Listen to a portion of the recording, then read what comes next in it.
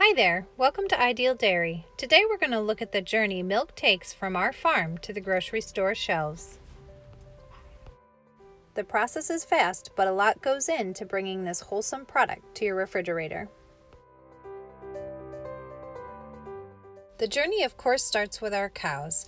Every day our primary focus is to keep our cows comfortable and healthy so they can produce lots of high quality milk. We milk our cows 3 times a day. In between each milking, the parlor is shut down for a complete system wash so it is clean and ready to go for the next milking. It's milking time. These girls have come from their barn and are eager to get onto the parlor and get milked. The girls walk onto the deck and ride around, kind of like a merry-go-round. As they enjoy the ride, down below they are getting milked. We start by cleaning and sanitizing their teats with a foaming iodine-based sanitizer. Throughout the milking process, our steps are providing stimulation to let our cows know naturally it is time for her to let down her milk. At the next step, we clean and dry their teats with a cloth towel.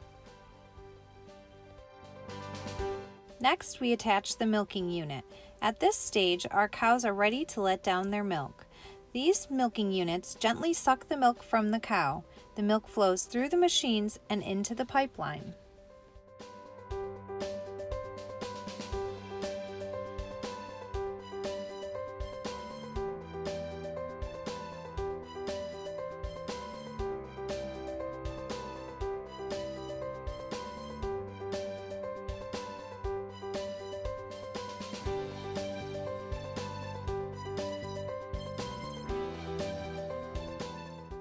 Inside the center of the rotary, all the milk is being metered and measured, collecting data on the production of each and every cow in our herd.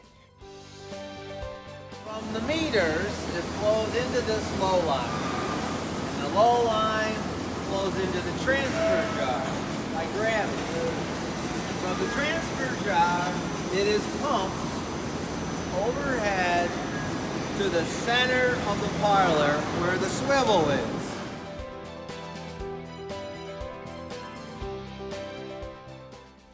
From the swivel, the milk continues to flow through the pipeline, through the tunnel, under the rotary, and into the milk house.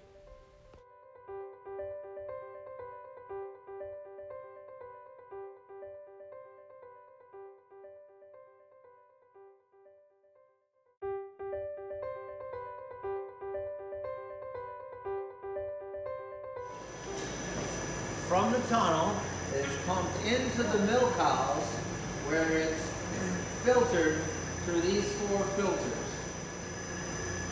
The filter is very fine paper that keeps any kind of foreign material out of the milk. In the filters, the milk continues to flow through the plate heat exchanger. And it brings the temperature of the milk down from 101 degrees to 34 to 36 degrees, where it then is flowed through a meter. From the meter, it flows through the sampler, which will collect a sample where the milk is tested for quality and cleanliness.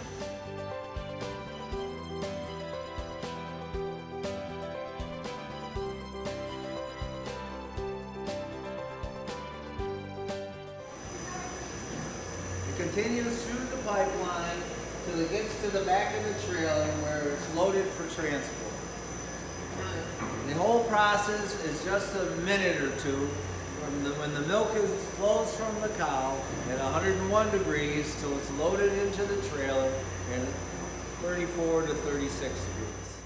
When the cow's udder is comfortably and completely milked out, the milking unit automatically detaches from her udder.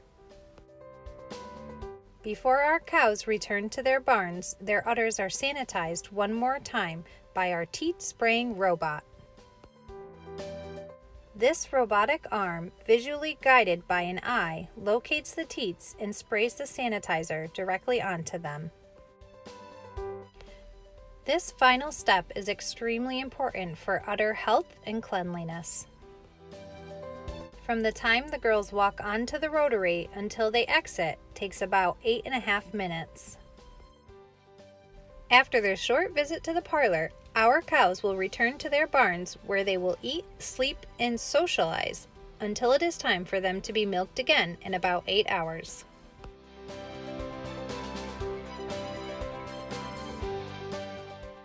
Each day, 3 tractor-trailer loads of milk leave our farm. That's almost 24,000 gallons of milk every single day. Our milk is purchased, transported, and marketed by a cooperative, Dairy Farmers of America, or DFA.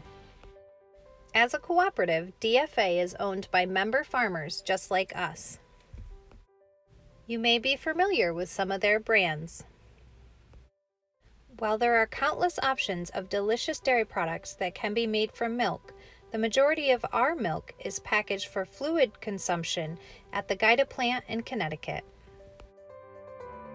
From there, it will be transported to the grocery store where it will be purchased and enjoyed for its nutritional value and flavor by families like yours.